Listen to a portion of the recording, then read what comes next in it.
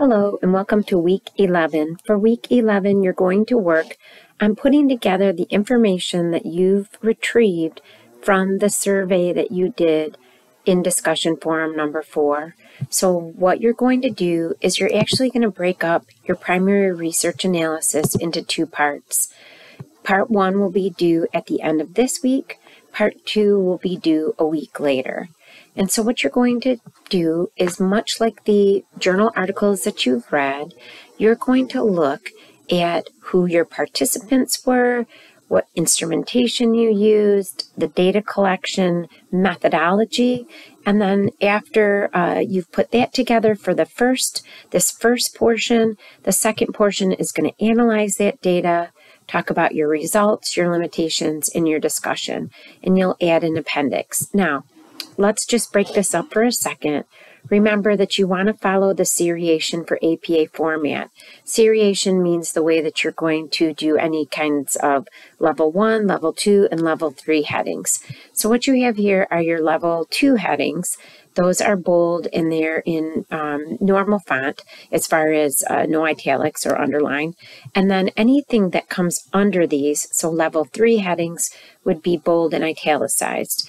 Your methods are one big group. Methods include participants, instrumentation, data collection, and data analysis. Even though we're breaking that into two assignments, you'll end up putting it all together. All right, participants, describe who took place, who participated in your study. Instrumentation, describe your survey. Data collection, explain when you collected the data.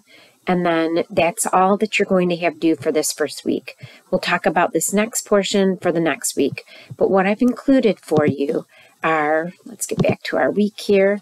What I've included for you are, just a short Google slide deck that will walk you through each of these parts. So looking at what it looks like when you're talking about the participants, what it looks like when you're describing your instrumentation,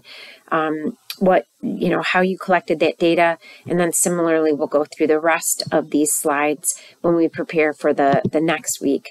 And then you do have also a primary research analysis. So you'll see that participants, instrumentation, and data collection are typed up for you in a way that you can mimic. You can use the information that you have from your own survey to kind of fill in these particular pieces. And then don't forget that eventually you will need to include that appendix. In the appendix, to the best of your ability, I think it's easier if you just screenshot your survey, but you may find it easy to type it up again, but you will just include the instrument. This is the appendix shows your future readers what you use to get the information.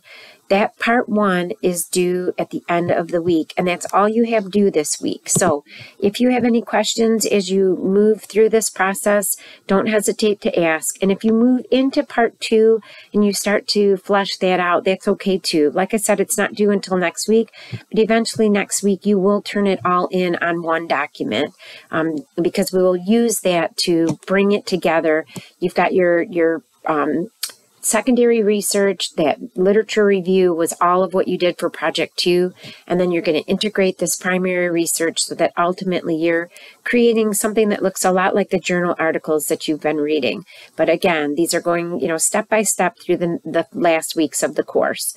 Again, if you have any questions, don't hesitate to ask.